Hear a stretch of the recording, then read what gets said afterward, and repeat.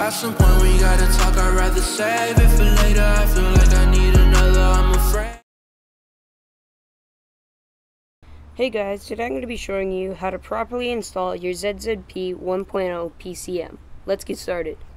You're going to need to start by removing your stock airbox, unless you have a modified one with an easy access PCM at the bottom.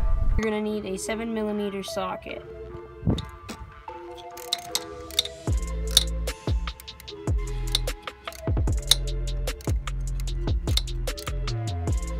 Once you have those loosened off, they should just pop right out. A little bit of effort. Blue goes on top, white goes on the bottom, and that should just slide right out. The process is the exact same to put back in. It's a little more tricky to get everything lined up.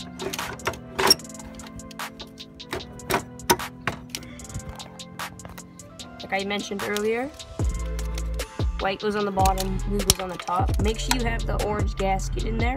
It's still on either your PCM or put it onto the new one, or make sure it's tucked in there. Because if you don't have that and water gets in it, it'll just wreck it.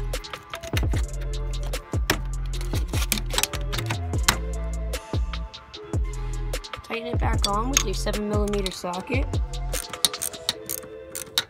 Same process to get back on as taking it off, just opposite.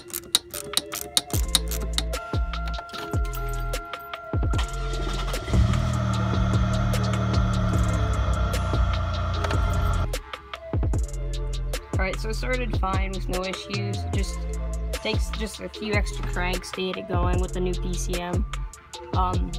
One of the things you're going to definitely have to do after the PCM, which I'm actually going to show you in this video as well, is changing the thermostat. So changing your stock one to a 180 degrees thermostat will really get more out of this PCM. You can buy the 180 thermostats at plenty of different stores, but you can also get them off of ZZP website. Here's my new 180 degrees thermostat and my new thermostat gasket. Don't reuse the old one, just get a new one. They're only like $1. Start installing your thermostat. You're going to need to siphon out some coolant so that it doesn't leak out of the top when you put it in. You just need to pop your rad cap off so that when you take out your thermostat, the coolant doesn't leak out. So to siphon anything out, you got to make sure that what you're siphoning, so the coolant, is higher than what you're pouring it into, so that it goes down. So gravity kind of pulls it through. You could also use like a turkey baster, but this will do just fine. So I'm going to just stick that in there, put this in here, just squeeze to make sure that coolant's going through, and then once it goes through, it'll just do it by itself. You might just want to hold it. Alright, well that's still siphoning. I'm going to show you. You need a 10mm socket to take off this coupling for the thermostat. That one tucked in back there. It's going to be a little bit trickier to get off, but you put it on there, so probably take it off somehow. Alright, when that's about halfway, I don't know if you can see in there or not. No, it's about halfway siphoned. You can give that a squeeze. You should hear just a little bit. Then that means you're pretty much good to go, and you just got to take that off. The bolts are just getting a little bit stuck on, so we're just using an impact driver to get those off.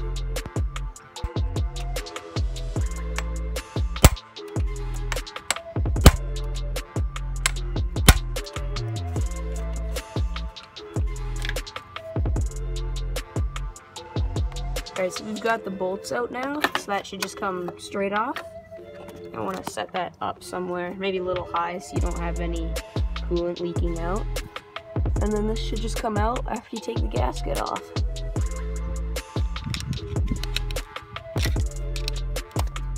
So we're not using this thermostat again, I'm just going to pry it out with a screwdriver. Make sure nothing drops in there, any extra pieces of your gasket or any dirt. Alright, this is why you buy your new gasket. This one got ripped up a bit. This one's all good to go. It's the new thermostat. Anyways, we had a bit of an issue. We had to go and get a different thermostat. We got another stock thermostat instead of our 180 degrees thermostat, which is what you're supposed to have with the new PCM. When you're reinstalling, make sure that you get the outer rim of your thermostat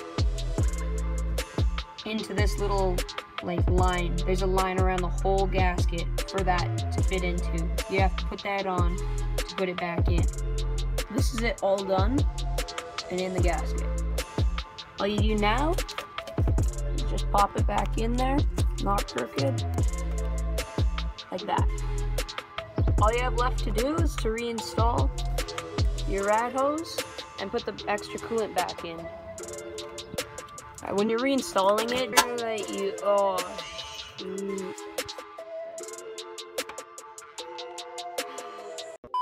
Okay, we've got the coolant recirculated back through the engine. You gotta make sure that it's running when you do that.